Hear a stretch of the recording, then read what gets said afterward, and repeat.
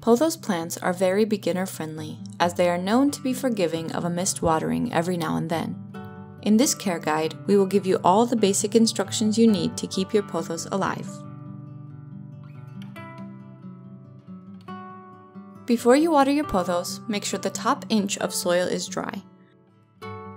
You can check this by sticking your finger down in the pot. If the soil sticks to your finger, it's still wet and you should wait a few more days before watering. If the soil doesn't stick to your finger, it's dry and ready to be watered. Here you can see the difference between wet and dry soil.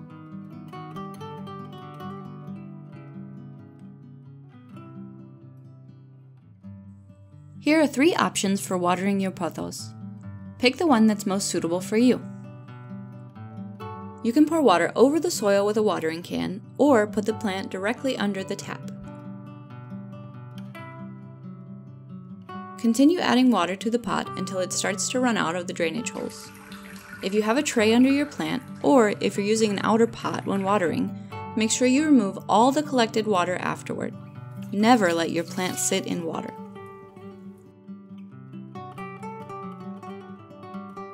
Fill the plant tray or outer pot with water.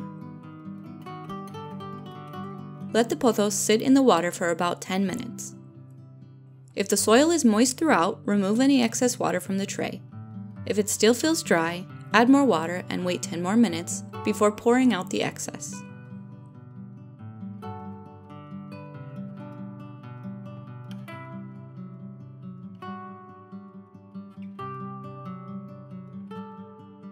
Fill a bucket with lukewarm water. Lower the whole pot down into the water and stop where the stem of the plant starts. Make sure all of the soil is under the water, and the water will start to bubble. Wait until it stops.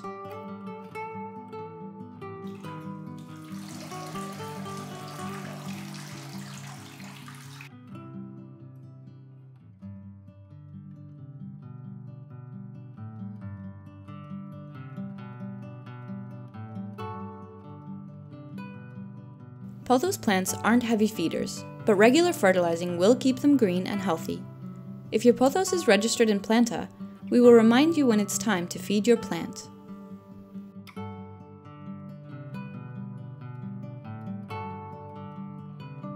When choosing a fertilizer for your pothos, you can use an all-purpose plant fertilizer that's suitable for most houseplants, or you can use a green plant fertilizer that is specifically formulated for foliage plants.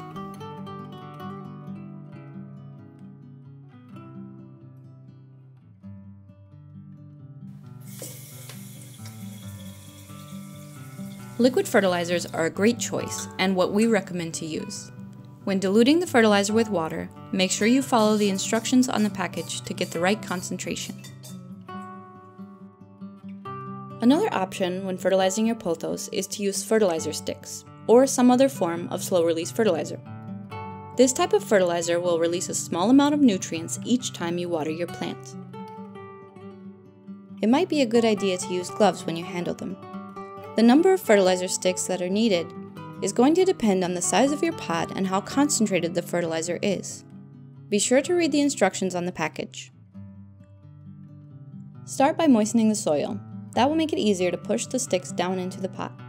You'll need to add more in 2 or 3 months, so if you've registered in Planta that you're using fertilizer sticks, we'll remind you when your pothos needs a refill.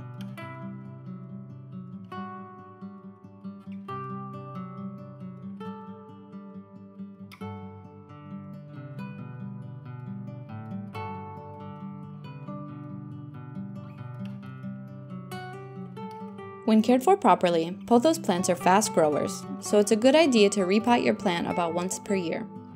If you're unsure whether you should repot, here are 3 signs that can help you decide. The leaves look pale and the plant has stopped growing.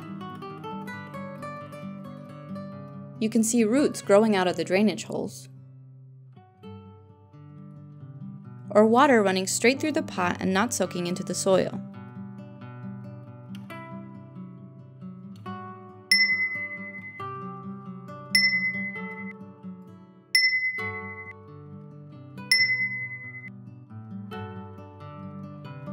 Gently take hold of your plant and start to loosen the soil and roots. Be careful not to damage the leaves or the vines. If it's very hard to get the pot off, you can gently run a knife around the edge of your pot to loosen it. You can also tap on the outside of the pot with a tool or on the table to remove the plant from the pot. Be sure to take a good look at the roots of your plant. If anything is mushy or rotting, go ahead and trim it off.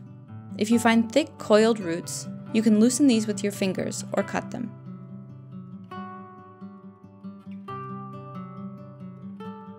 Start by adding soil to the bottom of your pot. Place the root ball in the pot so that the plant will sit a few inches below the rim. Don't place it too high or the pot could overflow when you water it. Place your pothos in the center of your new pot and then start adding soil around the plant. Press gently on the soil until it feels a little firm, but don't pack it too tightly. Leave about an inch from the soil to the top edge of your pot. Once you've added enough soil around your plant, it's time to water. Water just enough so that it begins to run through the drainage holes. However, if you've watered your plant close to the repotting, maybe a few days before, you might skip this step and just stick to the original watering schedule.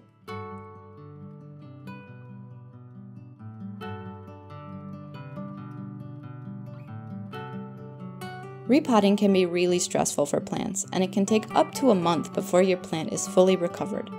Don't stress too much if your pothos looks a bit sad in the days after repotting. Just make sure you place it in a bright spot that's sheltered from the direct sun and drafts.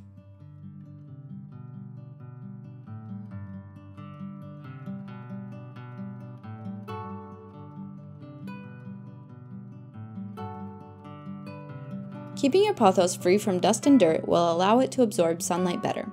Here's some options for how to clean those leaves. You can mist your plants by using a spray bottle, or you can place the whole plant in the shower. Just remember to use lukewarm water and try to avoid getting water in the soil. Here we're just using a feather duster.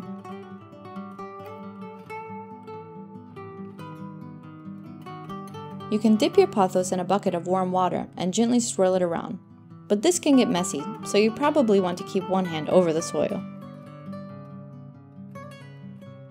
Dampen a cloth with water and wipe the dust from each leaf individually.